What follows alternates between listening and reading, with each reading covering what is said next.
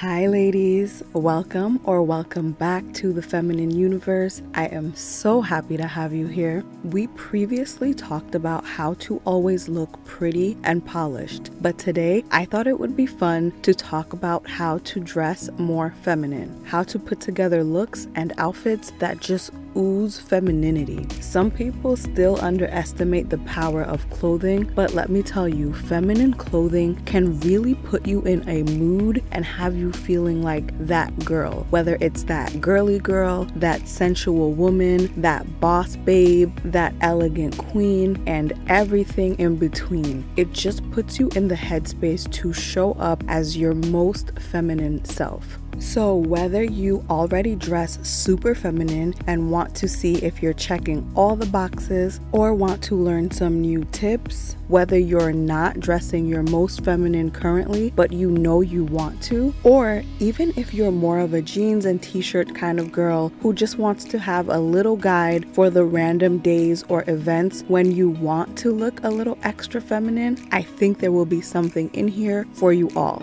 So let's get started.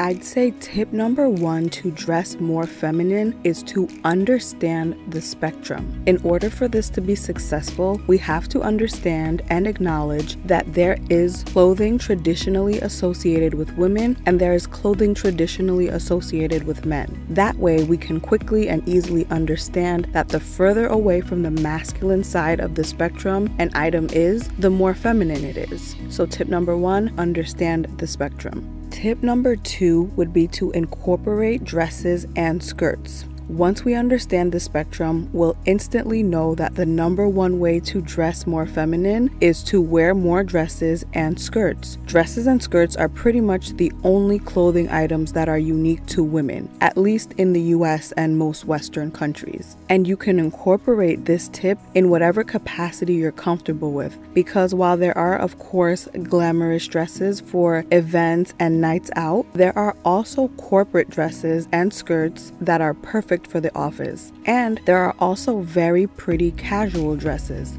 Think about the summer dresses we can't wait to slip into once it gets warm and that we love to go out in or run errands in. And honestly, even in the winter, I love a good sweater dress. So whatever the event or occasion, there's usually a way to incorporate a dress or a skirt. And I hope we can be reasonable when we're interpreting these tips. If you're going hiking, ziplining, or you're in Antarctica or something, then a dress is probably not the best idea, okay? Tip number three would be to find and wear clothing with a flattering fit. Feminine clothing tends to be more fitted. Think women's suit versus men's suit, or women's jeans versus men's jeans. Anything that is cut a little closer to the body will usually have a more feminine effect. But remember, there's a difference between fitted and tight. Something fitted will sit close to your body in a flattering way where you can still move. Anything that makes it look like you are struggling to breathe or that something will pop out and be exposed if you make one wrong move might be a little too tight. And even though we're talking about fitted clothing, feminine clothing does not have to equal sexy clothing. Though sexy feminine is absolutely one type of feminine style, there is also romantic feminine style.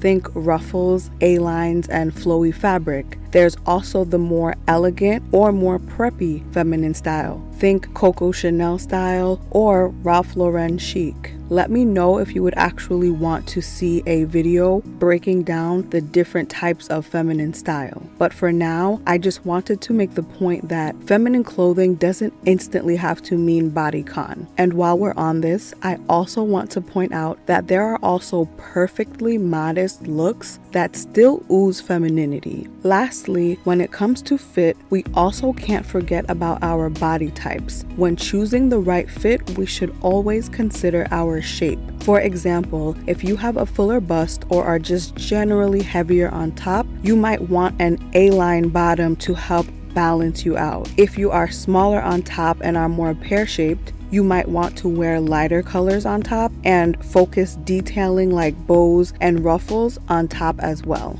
But however you do it, make sure to find a flattering fit.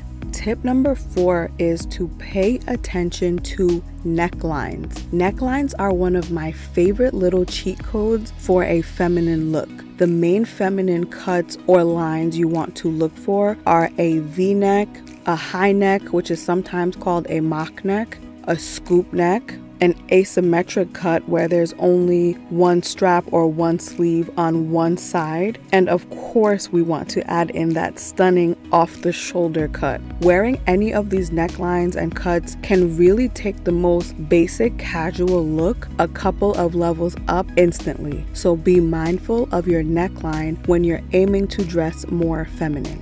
Tip number 5 is to lean into feminine colors and textures. Of course, the first color that comes to mind is pink. Whether you like a bright, girly bubblegum pink or a more refined blush pink, it's probably the girliest color on the planet. Let's not forget about pastels either. It's like they took most colors and then softened them into their most feminine hue. Think lavender, pale yellow, pale blue, pale pink, a nice sherbet orange, and even a soft seafoam green. Also within the color category, I'd say to play around with prints. Floral prints, whether small or large, are hands down super feminine. Animal prints are also very womanly. I love an all black outfit with a leopard print pump. Shoes are a great way to dip your toe into animal prints if you're new to them. If you are super glam, think about an animal print dress. If you're somewhere in the middle, try an animal print blouse or skirt. And right next to color, I'll talk about texture.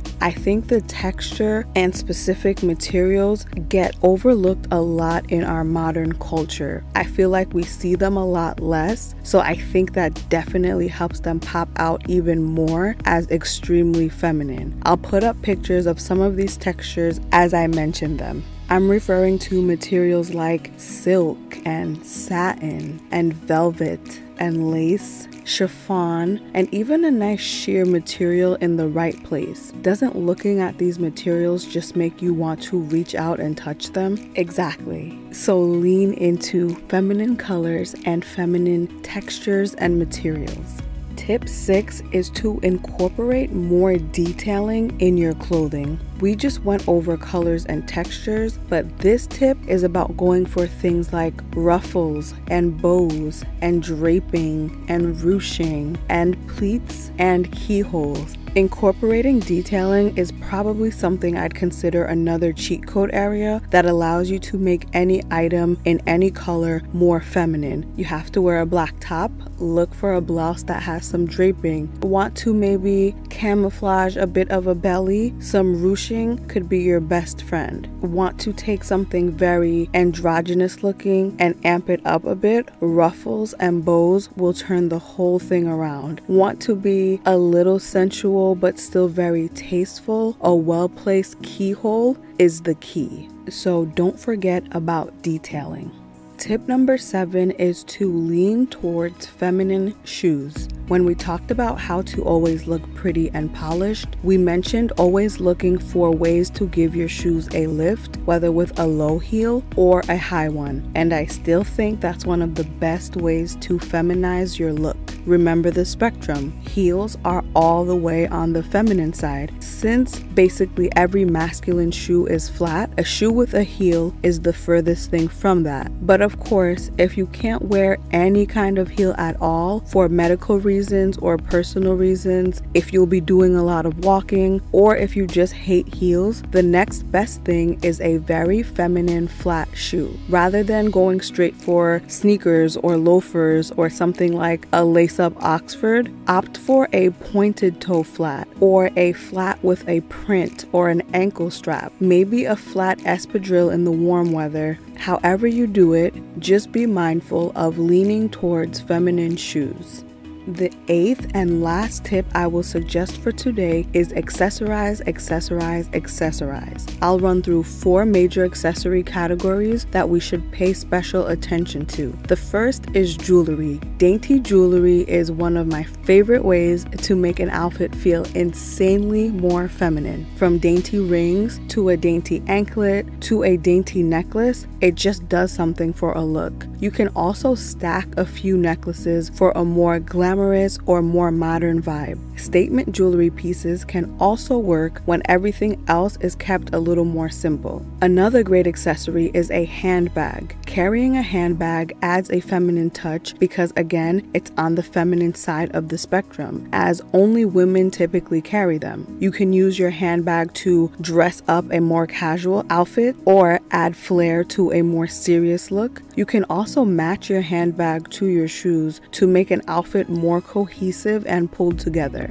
Another area in accessories that I think many of us ladies overlook is hair accessories. Oh my goodness. This is a newer one for me and I'm loving it. Satin scrunchies or hair ties make my ponytails and buns look so much more feminine and intentional. A nice headband can also really do something. Have you ever thought about a satin headband or a pearl headband? Especially on days when your outfit is otherwise very plain or simple. You can also tie or clip a bow into your hair in so many different placements depending on the vibe you want to go for. So if you haven't already, play around a little bit with hair accessories. And lastly, in the accessory department is fragrance. Like I always say, I love fragrance, and I think this is the cherry on top of every look.